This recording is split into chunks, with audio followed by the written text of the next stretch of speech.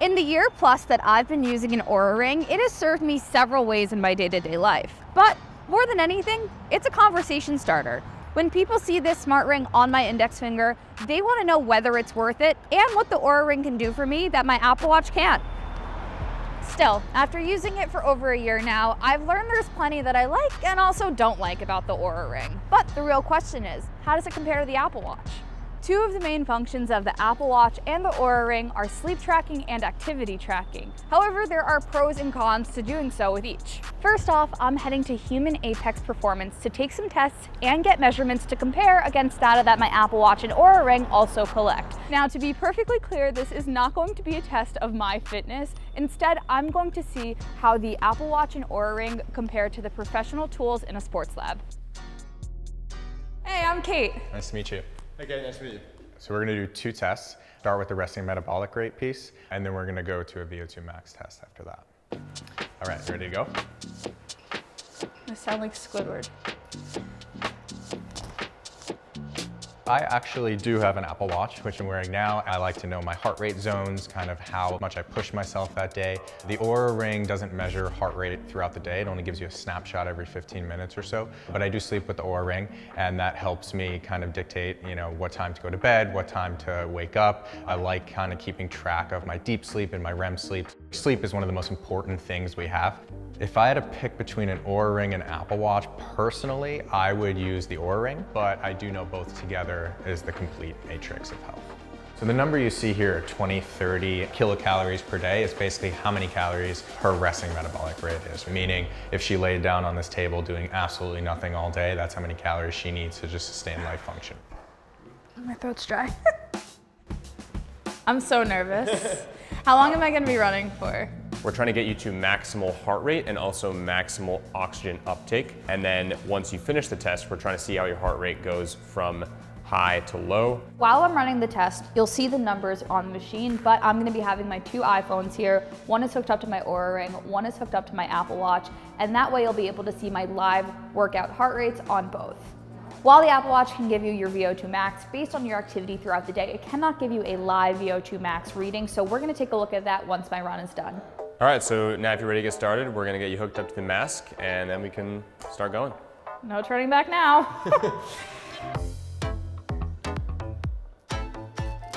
Put in a good position.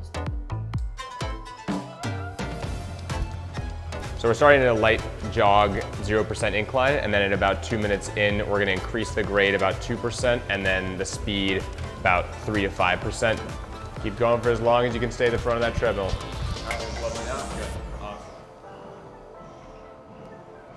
Good. Now you're gonna begin the heart rate recovery period, so you're just gonna breathe here. See how your heart rate goes naturally down. All right, congratulations. You can breathe now. Oh goodness. Nice job. That was harder than I was expecting. Yeah. As you can see, the blue here is the heart rate, and Okay. it kind of jumped around a little bit once you put on the mask, and it feels a little bit like breathing is harder. And your heart rate usually jumps up a little bit, I and then definitely it felt kind of that. steadies out. I see a little Yeah, up and down. The maxes on both of these tests, it had about 174 for the Oura Ring and the Apple Watch. And then on our test, we had about 168 for your max heart rate. One thing to note is that these could overestimate the actual heart rate a little bit, that it thinks you're working harder at the pace that you're going, which means that this could underestimate your VO2 max. Okay, so if I were an athlete, I'd really want an accurate reading. It's like what I need to be looking for when I'm training. But if that's not me, do you think I'm still getting accurate enough of data from my wearables?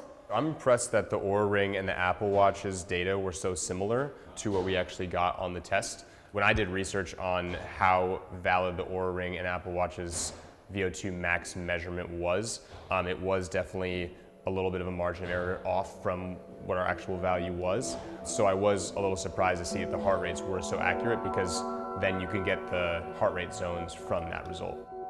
I was definitely prepared for the worst, so the test was not as bad as I was expecting, but that also could be the fact that I was interested to see how my fitness wearables would perform. You know, I'm not a runner, but I do track my physical activity with these devices, and it's important to know that I'm getting accurate data. Now, I can leave here with a bit of peace of mind, knowing that when it comes to heart rate, both my Oura Ring and my Apple Watch are giving me the measurements that I need to go about my day. You have no need to be skeptical about the data you're getting. So again, if that heart rate data is what's most important to you, you could just be using your Oura Ring to go about your workouts. But if you want to get a closer look at those heart rate zones, that's when you might want to look at an Apple Watch.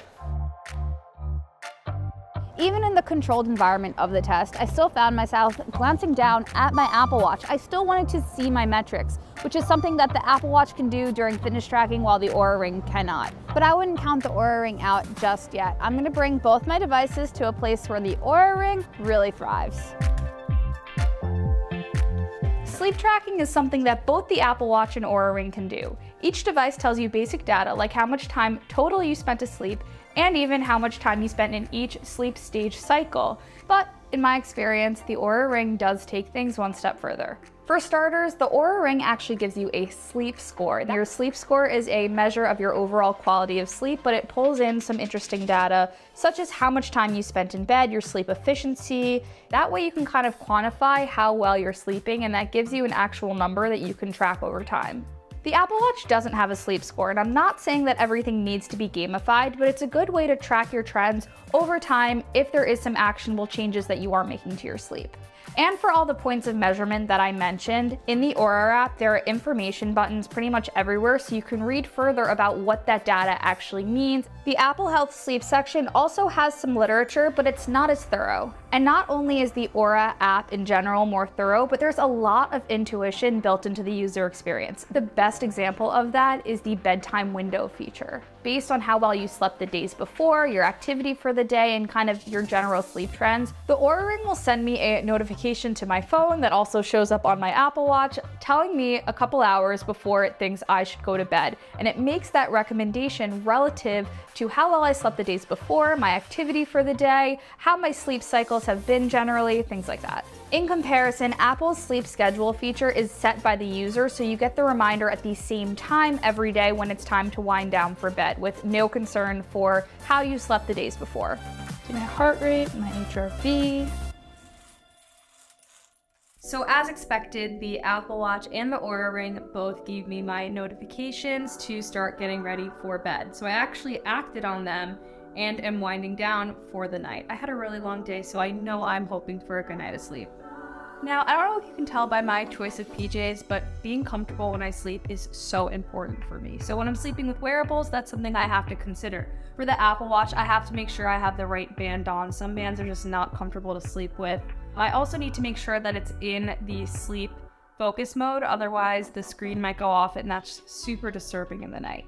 Now, I don't have to worry about that with the Oura Ring. Super discreet, forget it's there. The only thing I will say is sometimes if I'm sleeping on my arm weird or my finger gets swollen overnight, it might get a little uncomfortable. But overall, I'd have to say the Oura Ring is the less invasive sleep tracker. There we go.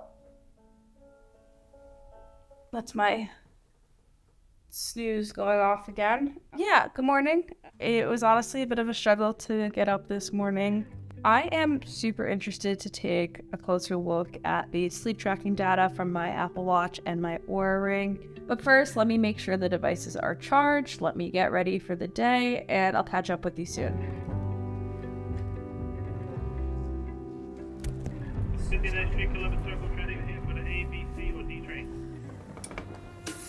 So I've just had a look, and the first thing that I can see is that the Apple Watch and Oura Ring have slightly different times for how much sleep I actually got. The Apple Watch says I got about 9 hours and 15 minutes of sleep. The Oura Ring puts me closer to 8 hours and 50 minutes. A 25-minute difference or so seems like it would make a difference to me, but I should say that there's no way to know which one was actually accurate. This isn't something that we tested in a sleep lab. It's just kind of my perception of my overall rest. To that point, both devices give me different estimates of how much time I spent in each sleep stage cycle. For example, the Apple Watch says I spent 2 hours and 45 minutes in REM sleep, while the Oura Ring says I spent just 2 hours and 15 minutes in REM sleep. But something that I see on both devices, and is something that I look for when I test wearable devices, is that they picked up that time in the middle of the night where I happen to wake up and I can see that just before 4 a.m., both devices detected that I was awake.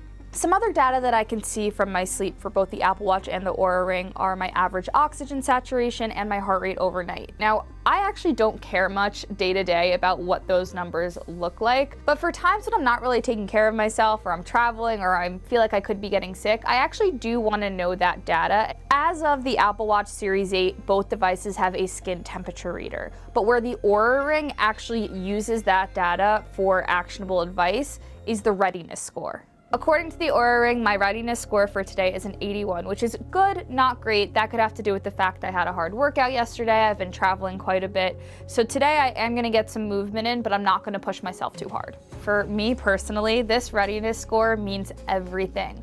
I don't wanna get hurt, I don't wanna get sick. I wanna take care of myself so that I can be my best person every single day. And if I'm not sleeping right or recovering properly, I need to know these things. And I guess that's why I'm so surprised that the Apple Watch doesn't have a feature like this of its own. So when it comes to sleep tracking, I think the Oura Ring has more to offer than the Apple Watch, and if I could only choose one device to sleep with, it probably would be the Oura Ring.